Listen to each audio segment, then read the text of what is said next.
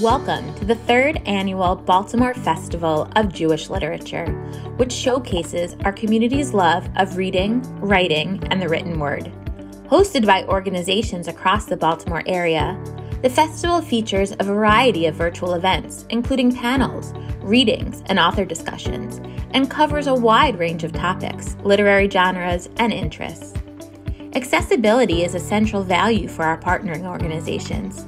Programs are welcome to all, and ticket prices and program fees are kept affordable. This is due largely to our sponsors. Thank you for your continued support. We're delighted to welcome you to our virtual studio and look forward to seeing you soon. I am Trillian Atwood, Director of Public Programs and Visitor Services at the Jewish Museum of Maryland. I'm so excited today to be introducing our three inspiring authors who will be speaking as part of our presentation tonight, Ceiling Breakers and History Makers, the Legacy of Jewish Women in Justice. However, first a little housekeeping and a thank you to the entire team of partners behind the Festival of Jewish Literature, especially Melissa Seltzer with the JCC, who you'll be hearing from a little later, and Ed Berlin, without whose vision in the development of this festival, we wouldn't be coming together this evening. And so with that, now to our speakers. Elaine Weiss is a Baltimore-based journalist and author whose feature writing has been recognized with prizes from the Society of Professional Journalists, and her byline has appeared in many national publications, as well as reports for the National Public Radio. Her long-form writing garnered a Pushcart Prize Editor's Choice Award, and she is a proud MacDowell Colony Fellow. And I believe a link to her website should be in the chat now. Marlene Trestman is a former special assistant to the Maryland Attorney General and former law instructor at Loyola University of Maryland's Selinger School of Business and Management. A New Orleans native, Trestman has a personal relationship with Bessie Margolin that grew from a common childhood experience. And again, her website can be found in chat now. And finally, Debbie Levy is the award-winning and New York Times best-selling author of more than 25 books for young people. Her most recent releases include the graphic novel-style biography, Becoming RBG, Ruth Bader Ginsburg's Journey to Justice, This Promise of Change, One Girl's Story and the Fight for School Equality, and We Shall Overcome, The Story of a Song. Debbie, along with both Marlene and Elaine, all live in Maryland. Debbie lives with her husband and they have 2 grown sons. And I believe, again, yes, you can find in the chat now a link to Debbie's website as well. And so with that, thank you very much. And Elaine, I hand it over to you. Thanks so much, Trillian. And it's a pleasure to be at the festival again. And it's a wonderful opportunity for the community to meet writers and for us to meet you. Of course, this year it's a little different, but I think we'll all be able to have a very satisfying conversation.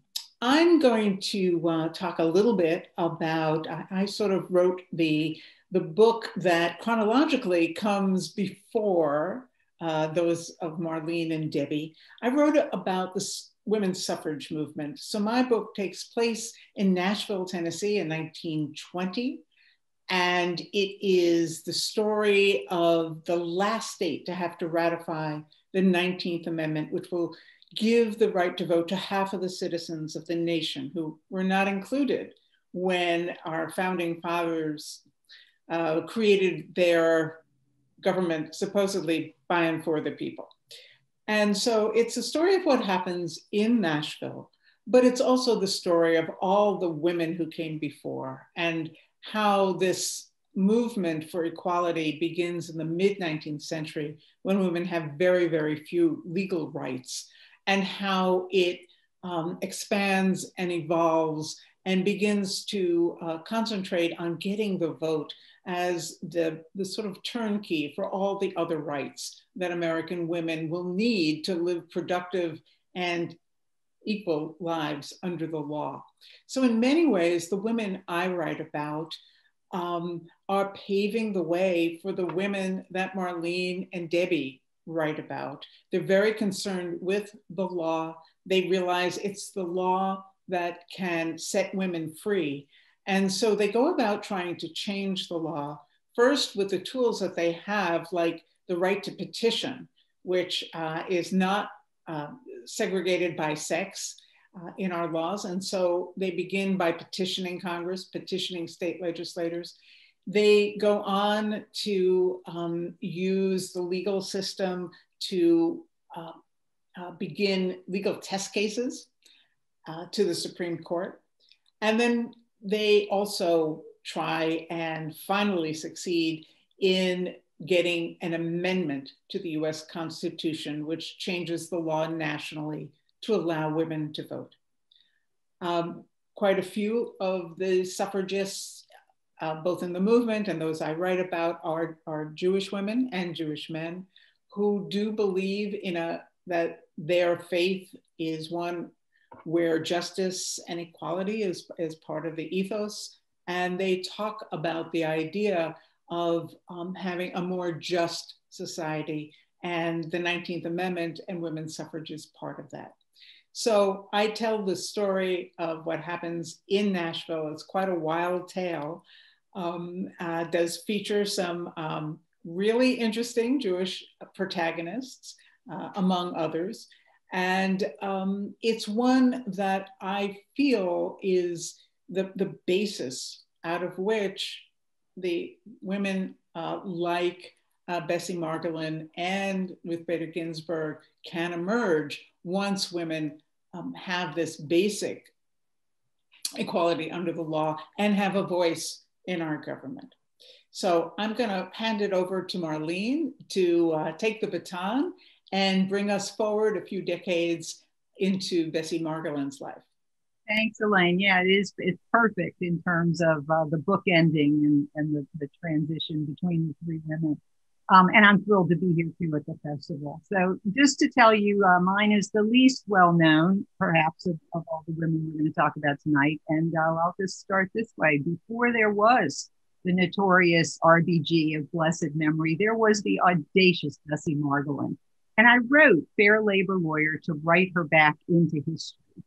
She and I shared childhood experiences, as you heard, growing up in New Orleans, as we were both wards of the same Jewish Children's Welfare Agency, 50 years apart.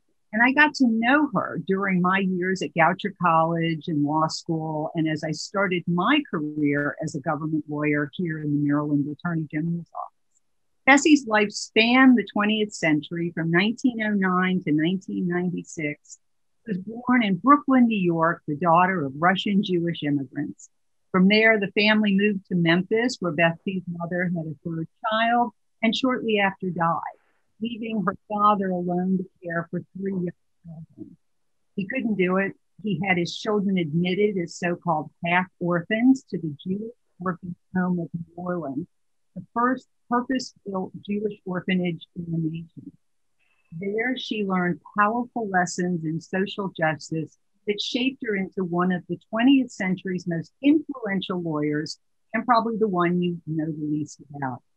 Beginning in the 1930s, when women held only 2% of the spots as America's lawyers, Bessie used her rare law degrees from Tulane and Yale to make her mark on the biggest legal issues of her day, with a pledge, if you can believe it, a real pledge that she would be married to her job instead of leaving. She was hired at the Tennessee Valley Authority, where she was the only woman on the brilliant legal team that kept FDR's New Deal alive. From there, she moved to the Labor Department, where she championed Francis Perkins' Fair Labor Standards Act. And in 1945, when little Ruth Bader was only 12, Bessie argued and won her first case at the Supreme Court. After World War II, drawn by new and exciting legal challenges, Bessie traveled to Nuremberg, where she drafted the rules for the Nazi war crimes trials and setting up the tribunals that meted out justice to the 200 and plus second-tier Nazis, the doctors, the judges, and the industrialists. When she returned to the Labor Department, she resumed her position overseeing all of the Labor Department's trials and appeals. She argued a total of 24 times at the United States Supreme Court making her one of only 3 women of the 20th century to achieve that distinction, and to this day, one of only 9. He also championed the Equal Pay Act and was a founder of NOW, the National Organization of Women. He knew all about the feminine mystique and how to lean in long before those books were written. And lest you think she was all work and no play, think again. Her penchant for passion sparked federal investigations that likely cost her the coveted federal judgeship she desired. At her gala retirement dinner in 1972, the likes of which Washington, D.C.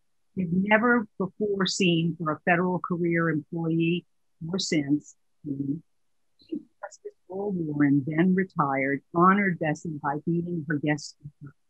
He praised Bessie Margolin for developing what he called the flesh and sinews around the bare bones of the Fair Labor Standards Act, without which he said the law would have been wholly inadequate.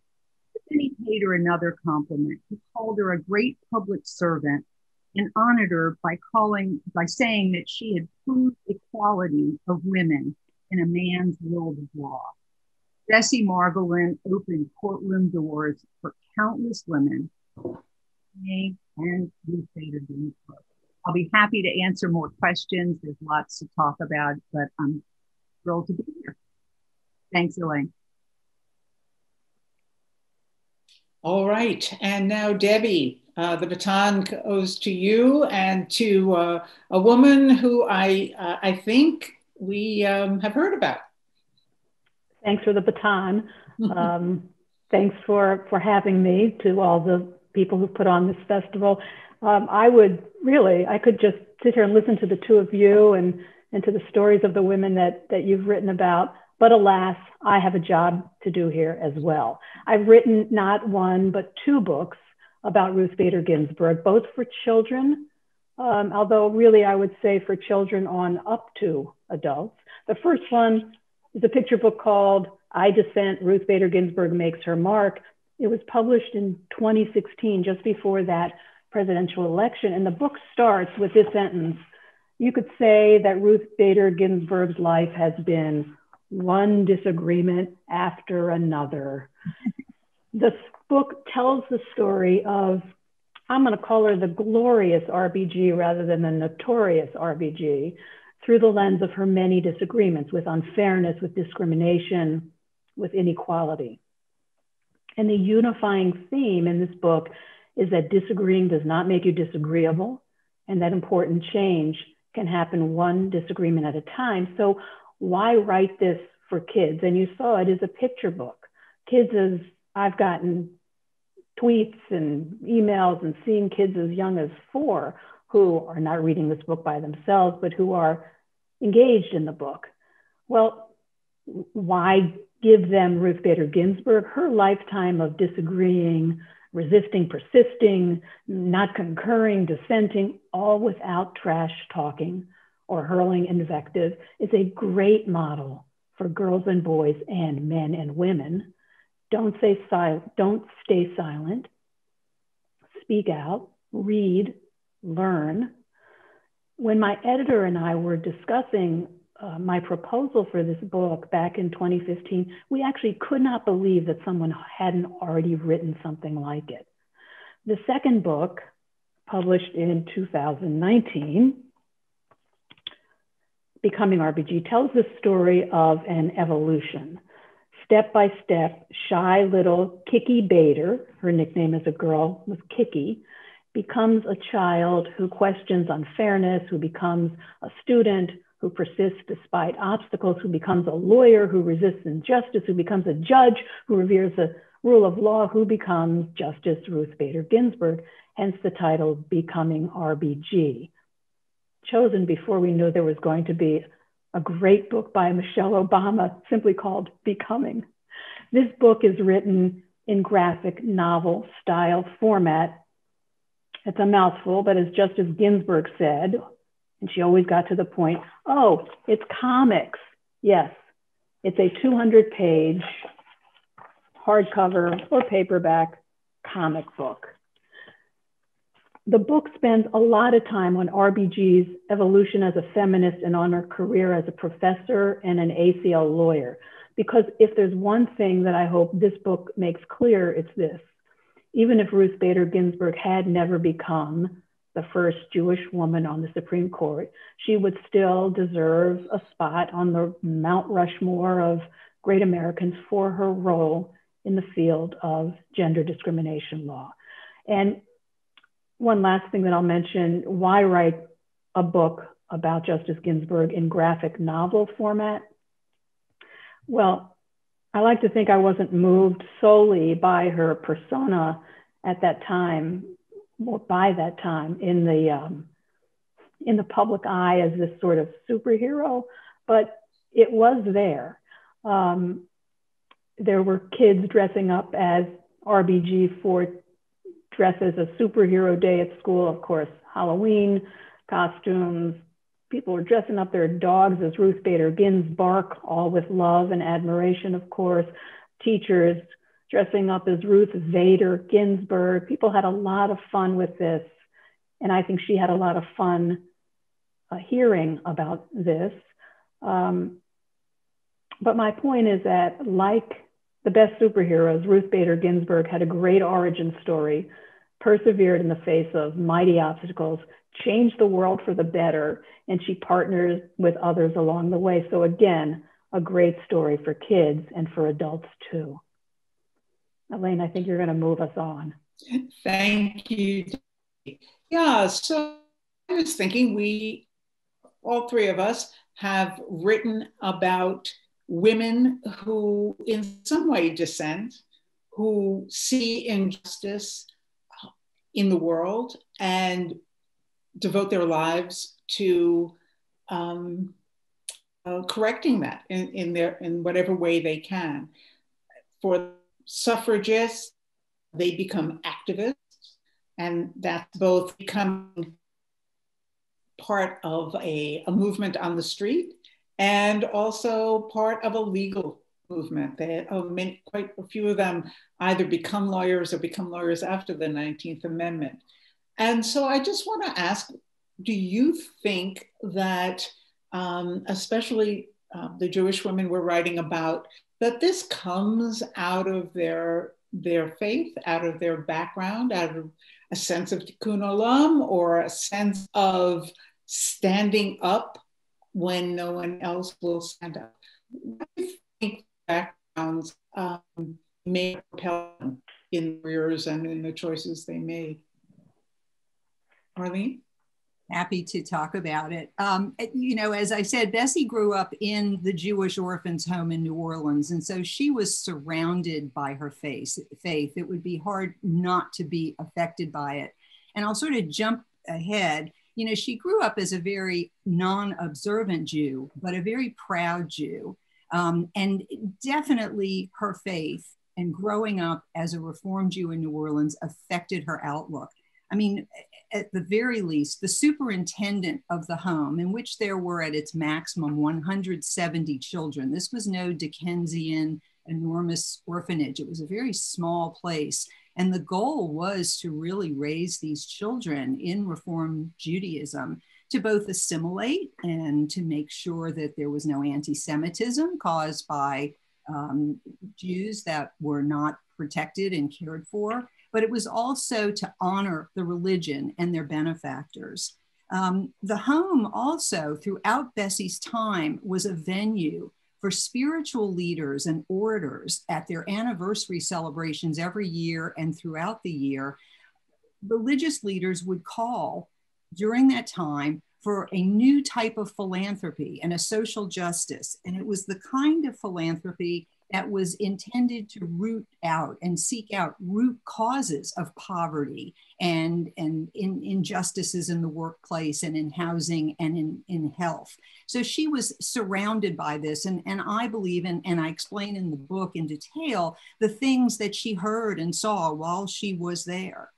Bessie's time in Nuremberg also, if she didn't understand the enormity of the situation for Jews before she got there, and even if all she understood was that she was pursuing some new and exciting legal avenue, When she got there, her eyes were open. She talks about sitting in and watching the end of Justice Jackson's prosecution of the first trial of the 24 top Nazis, and talked about the shocking, nauseating doctrines and crimes. And she wrote to a dear friend back home that she pledged while she was there to throw any little weight she could add to increasing the number of Nazis prosecuted for murder. So here was this, Jewish child born to Russian immigrants, and she carried out that what she had planned to. She also came in contact with people there who became lifelong friends. Morris Abram became a friend. He later became Brandeis University's president and the first president of the American Jewish Committee. And then finally, even when Bessie did not put herself out in the world as a Jew, the world knew she was a Jew. And it affected her. She almost didn't get to go to Yale, where she ended up getting her doctorate in law under William O. Douglas. The registrar asked Tulane's law dean, who was recommending her position there, was she a Jew? And Tulane law's dean had gone to Yale, and he knew that this could make or break her future. He acknowledged she was, but then in what I call a flourish of benign anti-Semitism, goes on to say that I wish to state that she has none of the characteristics that mark some of the people of that race as offensive. And then finally, when she was being considered for a federal judgeship in the White House, LBJ, President Johnson, in conversations that took place over several weeks with his highest top aides, asked, what about this Jewish woman for the court of claims? And without further explanation, you can hear him on the tape say, isn't she a little dangerous for that? So Bessie's life was marked in many ways by being a Jew, first in terms of her pursuit of social justice, but second, as I said, even when she didn't put it out there, the world saw her that way. Oh, that's fascinating, Marlene. Debbie, any thoughts on how RBG handled this? Well, sure. I mean, first, let's acknowledge that she was an Olympic champion in the Jewish national sport, which is arguing.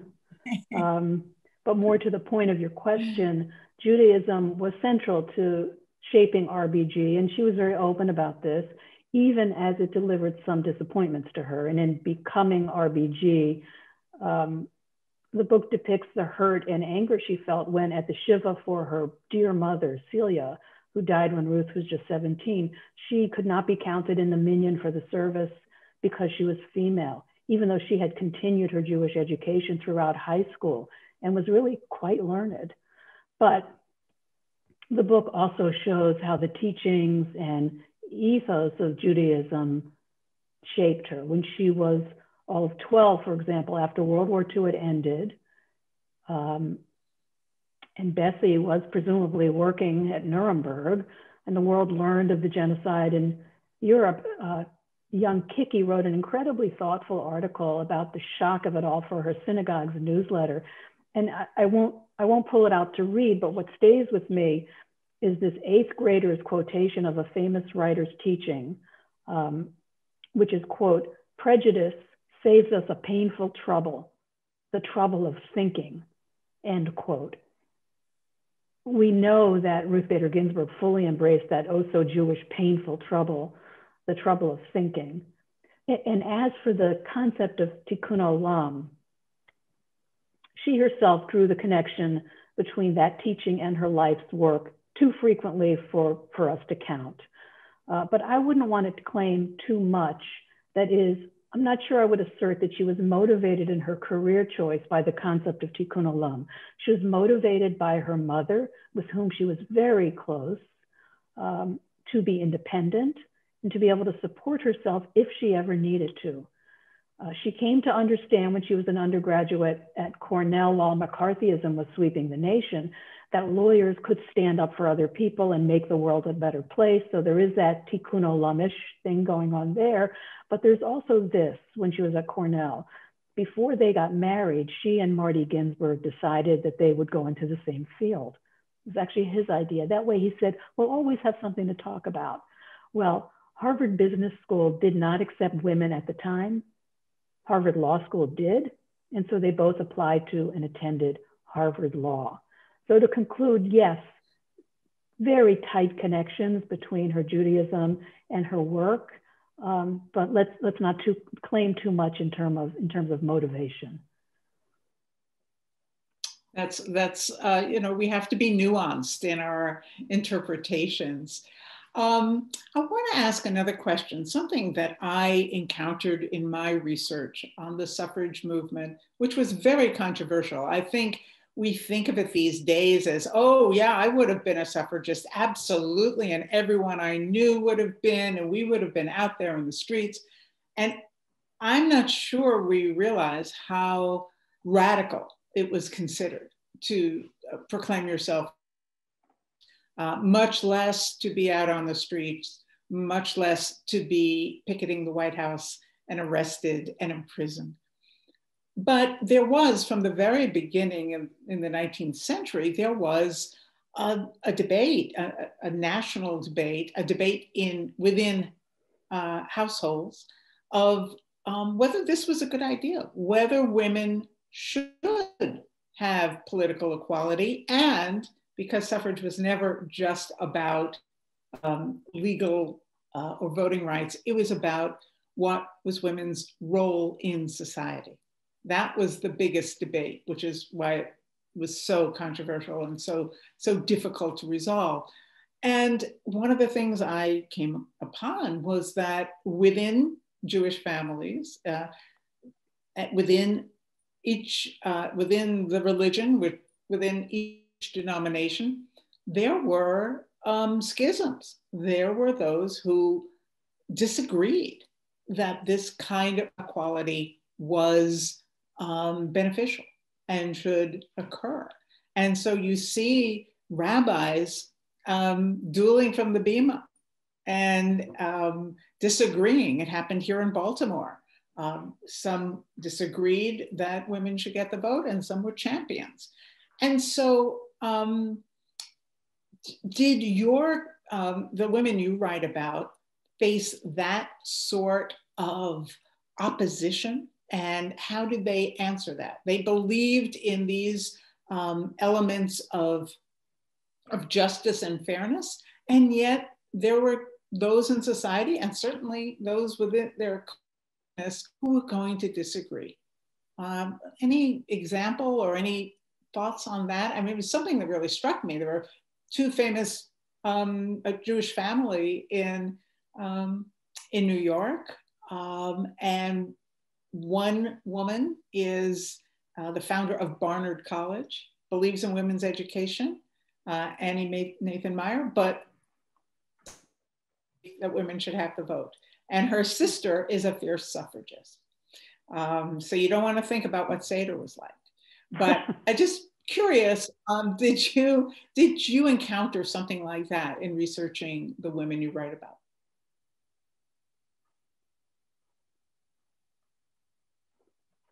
Marlene? Shall I go first? I'll go first. Sure, if you'd like. The interesting thing about Bessie is she got started, and her real motivation for wanting to go to law school, when asked, she just said, I always had a thing for debating. I always liked it. So, there is that to her as well. Bessie was very bright and a good student. And there was some part of her for many years, she just wanted to be a lawyer. She just wanted to be the best lawyer she could be. And I think it really was a problem for her to even have to come to grips with the fact that there were injustices among other women lawyers. The best I can tell you about how she felt, in 1938, she was asked to write an article for her AE Phi sorority back when she was at Newcomb, the magazine. She's already been out practicing. She's at the TVA. She's got her JD, her LLB from Tulane, and her doctorate from Yale. And she writes to her fellow sorority sisters that the law was still too stricted and too prejudiced against women. But she was very worried about women who were leaving the profession, because not only was it bad because it meant that they weren't taking their places, but she understood that the prejudice against them, and it was how difficult it was to try to manage to have a law career and a family. And so she had to take the route of never marrying. She had no children. And she lived her life like a bachelor man would of the time. She played poker with the lawyers at all hours at the VA in Tennessee.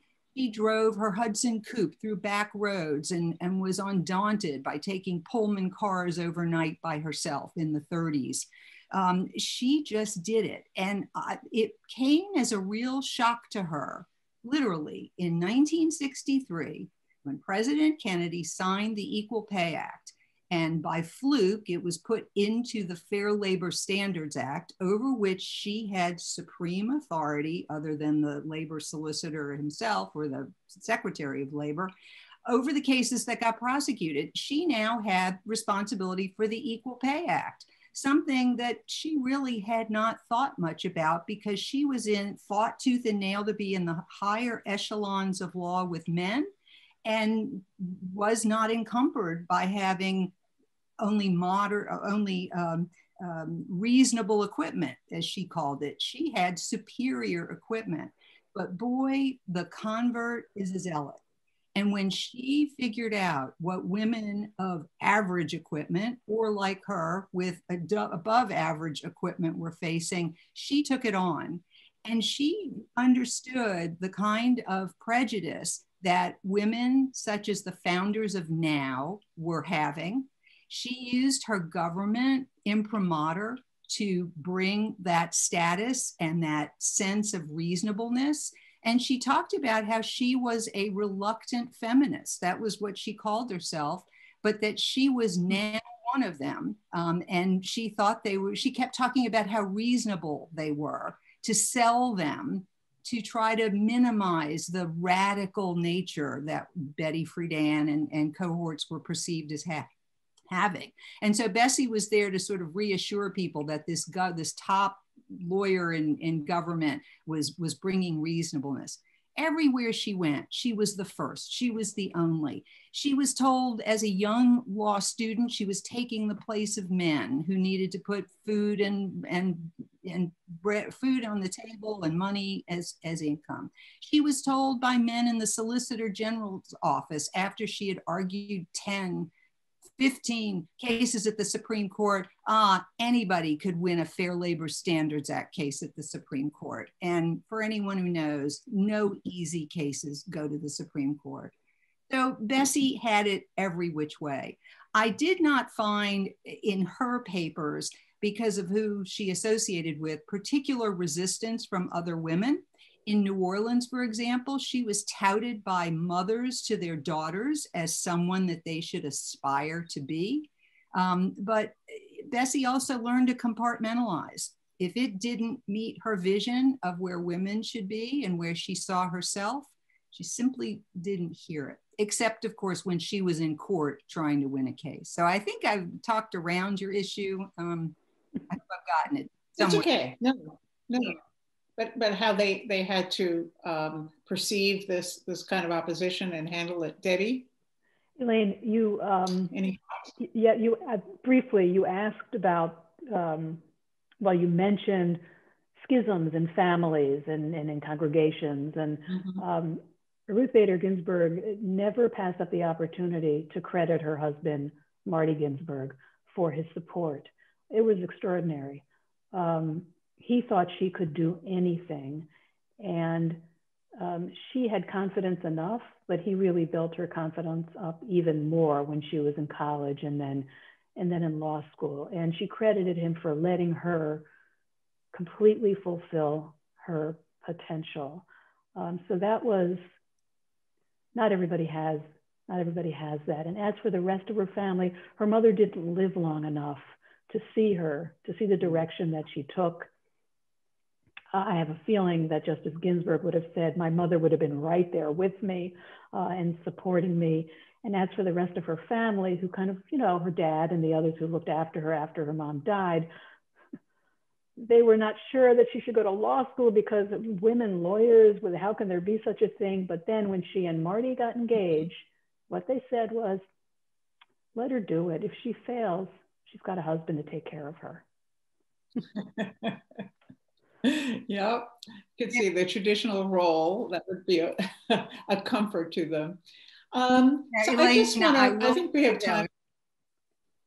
I was going to just, I was just going to say, I don't know if schism is the right word, but Bessie learned early on that she was not about to be a wife and mother, and couldn't at her time. I think one of the differences that, you know, there had been significant change for women between Bessie's generation and Ruth Bader Ginsburg's generation in terms of the opportunity for marriage, and it wasn't easy, but that it was possible. And I'll just give the example that one of her I think her fiance, as I write in the book, she was engaged to a man in her law school class, and he gave her the most endearing book of poetry. And it was just this love poetry. Well, by this point, Bessie, I think, has her eye on Yale and on bigger things. And do you know what she wrote in the margins on every page and around the side? She quoted extensive excerpts from Virginia Woolf's just published essay, A Room of One's Own, which extolled the virtue of women literally and you know, physically having space of their own. The romance ended, and she never married. Oh, quite a story. So each of us has written about some extraordinary women. And one of the things I think Debbie's subject was already pretty well known. Certainly she was not the notorious RBG yet. She was just a very celebrated Supreme Court justice. But each of us, I think, endeavored to bring these women into the public eye and to make them known, and their stories to inspire a new generation. Do you think that our little endeavors of bringing them out in books can have a role? I mean, Debbie is writing for young people, a very important age to be them. And Marlene, you're writing for a broad audience, and I'm writing for both adults, and then a young reader's edition of my book came out. And so what do you think writers can do to inspire a sense of activism and a sense of responsibility for justice? Debbie, do you want to take that first? We'll switch it up. Of course, we can tell the stories of the people who worked and continue to work to make the world a better place, not only for themselves, but for others. But at least in writing for children, which is what I do, I like to take somebody like RBG and other people who I consider heroes and make sure to let kids know the following things. Her life shows that you don't have to know exactly where you're going when you set out. She didn't. Her life shows that obstacles needn't be permanent. She had lots of obstacles, they weren't. Her life shows that if one road is closed to you, you can find others. I mean, I'm sure some people who are listening tonight remember her dissent in the Lilly Ledbetter case, when she was a justice already, the equal pay case that the majority rejected. She wrote one of her best dissents and spurred Congress to change the law. So if you can't go under it, go over it. Mm-hmm. And I want kids to know that you can't be great at everything. And in both of my books, it's very clear that Ruth Bader Ginsburg wasn't great at everything, including things she wished she could be great at, like singing. but life offers the possibility of all kinds of surprises and opportunities. So that's what I want to do. Not only look at these people, they did amazing things. You'll never do anything like that because they were too amazing. No, they were also just people, and so you can emulate them. It's realistic. Great. And Marlene, we just have a couple of minutes. How would you address that? I think what I was trying to do, obviously, was to write Bessie into history. And what I would recommend and encourage people to do, and I've done this at conferences of women judges, societies for legal history, there are so many unsung heroes in all of our lives that I encourage people to take out the tape recorder or the iPhone or whatever and get stories from people. I am so sorry I didn't have a tape recorder or know enough to ask Bessie all the things when she was alive that once I became her reluctant biographer, I wish I had. So that's sort of the first lesson is let's write people, especially women and people who have gone unsung back into history. And I guess the second, the lessons that I see people learning from Bessie are so important today. One is the dignity of the law and the beauty of the law and the elegance of when the system works. The Congress passes the law and it gets enforced by executive agencies. And when there's a dispute, it can be changed and tinkered. And so there's that beauty. But there's also the beauty and dignity of government employees and lawyers who day in and day out, and especially lawyers who zealously enforce the law and represent their clients ethically and to the limits of the law and with the spirit of the law. There's all sorts of lessons. And if Bessie's life isn't one set of hurdles after another to be overcome, that I think is inspiring to many, then I'm not sure what the story's about. So in addition to just making sure that, not so many people just give me a quizzical look, I would love for Bessie Margolin to be a recognized name, at least among law students and labor lawyers. We're getting there. But I think it holds such meaning for women lawyers, and for people at large. And she was a good mentor. She really, once she pushed a door open, she held it open for others. And that's the other real important lesson of being champions and not even just mentors for others, but to stick your neck out and give people the kinds of opportunities that I was given, that she was given, so that people can realize their potential. Wonderful. All right. Well, I think we have had just too much fun amongst ourselves, and we're going to open it up and have some questions. Sure. On behalf of the Baltimore Festival of Jewish Literature and all the partner organizations, I just want to thank you for helping this vision of this program come alive. And so thank you for sharing this with our community. The first question comes to us from Carol Sandler, who wants to know which rabbis opposed women being able to vote. She wants names. Mm-hmm. Yeah. Can give you a name. I do have the name of Baltimore rabbi, but I think I'll hold off on that one. I'll give you, in New York, there were two very famous rabbis. One was Rabbi Stephen Weiss, who was famous in social justice issues for many, many, many years. And he was a staunch supporter of women's right to vote. And he actually not only just supported it from his bima, but he wrote about it. He was a fundraiser for the suffragists and would be at Carnegie Hall or Madison Square Garden at fundraisers. He even produced a little Victrola record. This is before radio, and this is how you would get cut like a 45 record, and people could play it on their wind-up Victrola.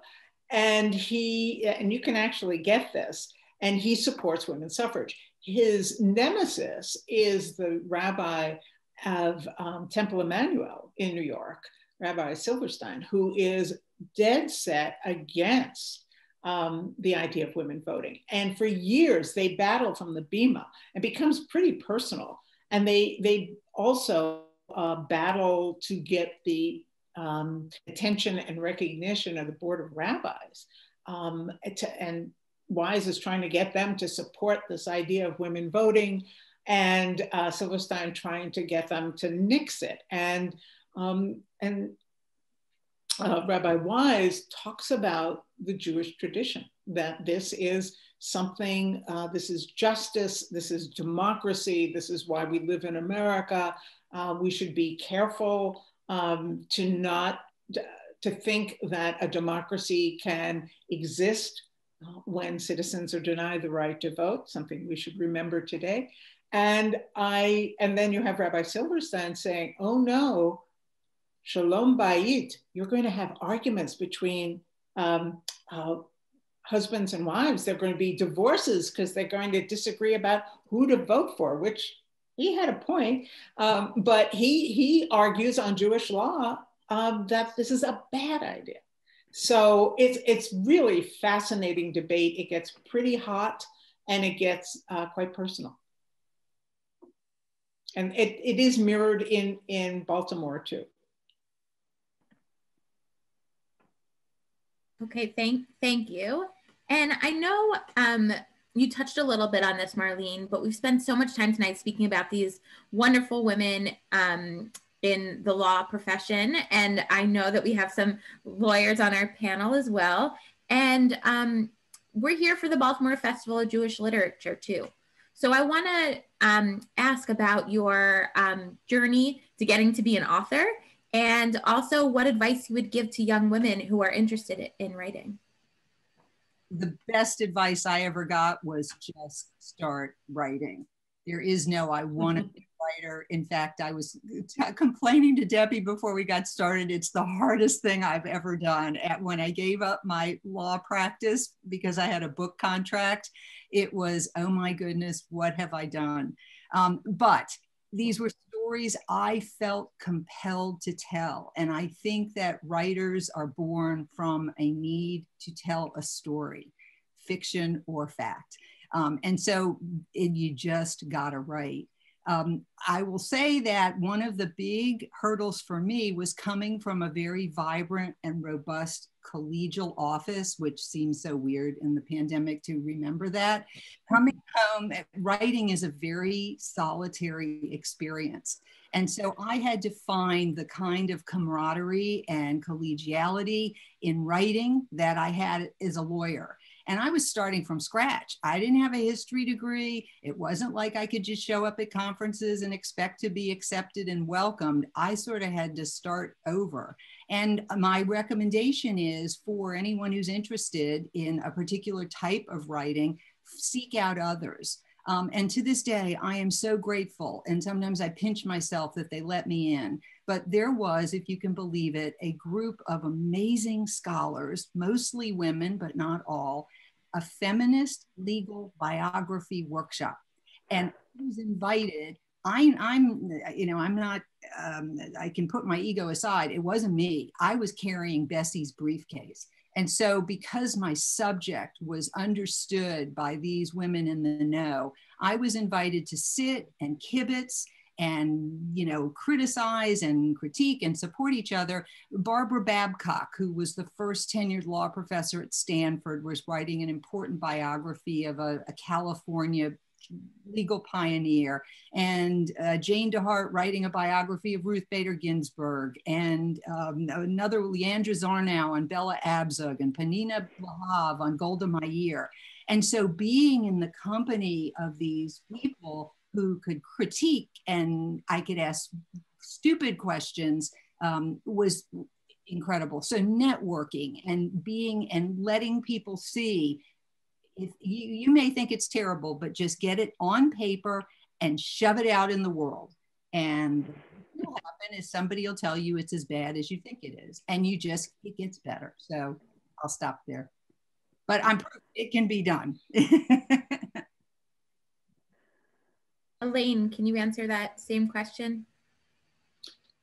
Sure. Well, I come to it a little differently. I've been a writer, professional writer, all of my adult life. I was a journalist here. I was editor at Warfield's magazine. I've worked for probably every publication in Baltimore.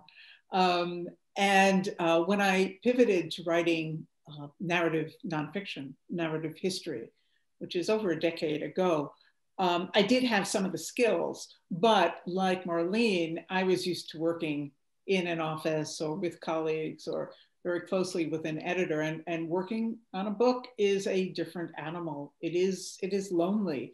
I have to just say that during the pandemic, except for curbing my ability to travel, my time at the desk is like it's always been. I'm used to working alone. I'm used to not going out to lunch. I'm used to that. So you do have to kind of think of your own personality and whether you have the desire to spend that alone, because you have to have your own thoughts on the page. The research for me was a real joy. I have to deal with a lot of primary material, a lot of newspaper articles, which again, I love doing. So in some ways it brings together my experience and my skills. And I, sometimes I try to describe what I do writing narrative history as journalism with dead people. Because basically I am hearing their voices, not perhaps orally, but through their letters, through their memoirs, through their documents, and through what other people said about them. So for me, it was a sort of natural progression. And of course, the great joy has been, since the book came out, I've been touring, or I was touring around the country. Now I'm zooming around the country and talking to audiences and talking to my readers and meeting them. And that's very fulfilling too. So I agree with Marlene. It is a lonely profession, but you must be driven by the need to tell these stories. Great, thank you. And Debbie, if you can answer that same question, and then we're gonna, we have one more question that I wanna get to, and then we'll conclude. So when Marlene answered and began with something like write, just write.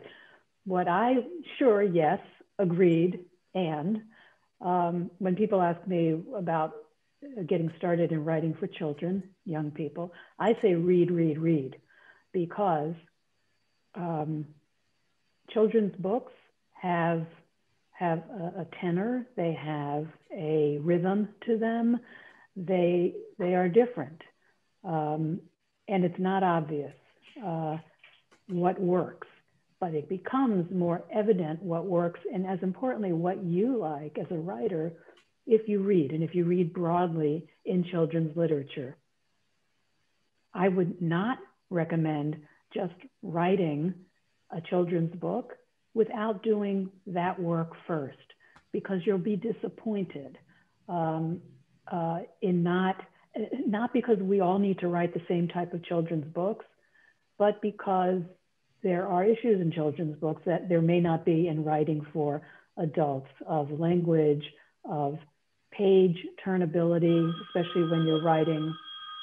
Apparently there's a phone in my room that's going off, pardon me. Especially when you're writing a picture book. So read what you want, write. And then as for the loneliness, it is there, although I think if you're going to be a writer, you're already inclined to be comfortable with yourself sitting inside a lot, and definitely reach out to other writers. If you want to write about children's books, the first thing you should do, or write children's books, the first thing you should do is join something called SCBWI. Write it down and go look it up. Society of Children's Book Writers and Illustrators. Let's get to that question from our audience. Yeah, so we have a question from Sarah Jane G, who has a question for Marlene. and she wants to know if women law students and or women lawyers in general know about Bessie. More do now, but still not enough. And one of the nice things when the book first came out is a copy was purchased by most law libraries across the country.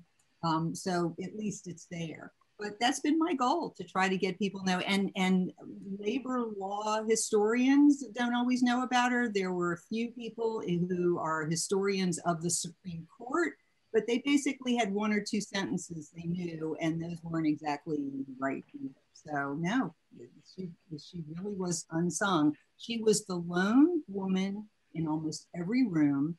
People around her all have their oral histories recorded and placed in libraries. And if she was asked, she turned them down, but I don't think she was asked. Thank you. Now, it's also true that the legal profession didn't know much about the 19th Amendment either, and found it quite interesting and astounding to learn of all the twists and turns and difficulties. And so I too have spoken to many legal organizations, and the American Bar Association, the the Ninth Circuit, the Eighth Circuit, and they are all very surprised and almost shocked by the story I tell. And so clearly the story was not even known to legal scholars, though this is a legal story. And so I found that very, very interesting. Thank you. I'm going to turn it over now to my colleague, Tracy Diamond at the Enoch Pratt Library, who's partnering on the Baltimore Festival of Jewish Literature with us, and she's going to close us out.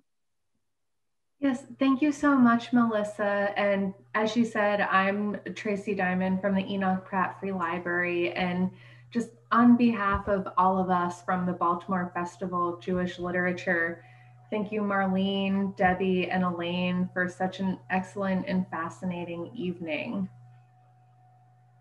And I also would like to remind people that you can purchase all 3 books on sale until Friday at 2 p.m. through the Gordon Center, and that supports the Ivy Bookshop. And then, of course, anytime you buy any of their books from the Ivy, you're supporting them forever.